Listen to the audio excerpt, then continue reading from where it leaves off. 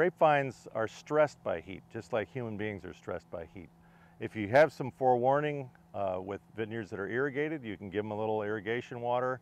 They use that water during that heat spell to keep from frying.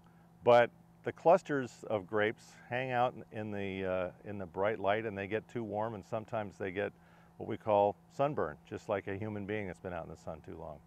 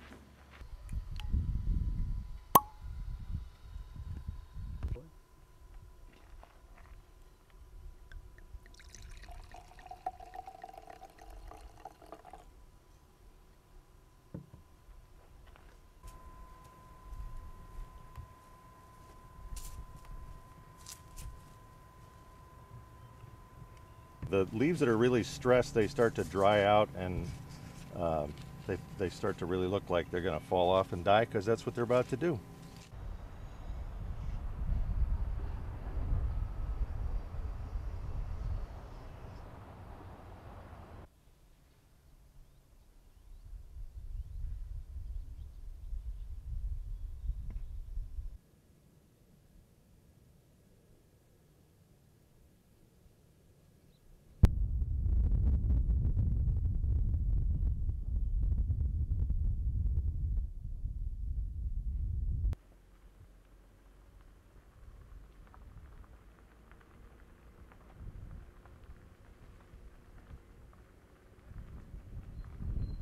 That has much more of an effect on the Napa Valley and our growing season than average global temperatures.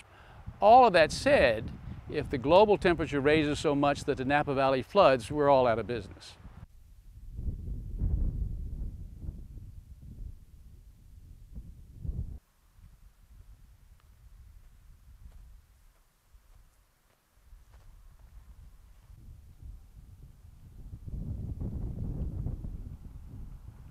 Temperature affects all the grape growing regions, and over a long, long period of time you can change the quality of fruit that's grown in the different districts. It probably won't mean that you can't grow grapes, but if you don't do anything with the technology to address it, it could change the quality of grapes, the variety of grapes, and everything that you've done.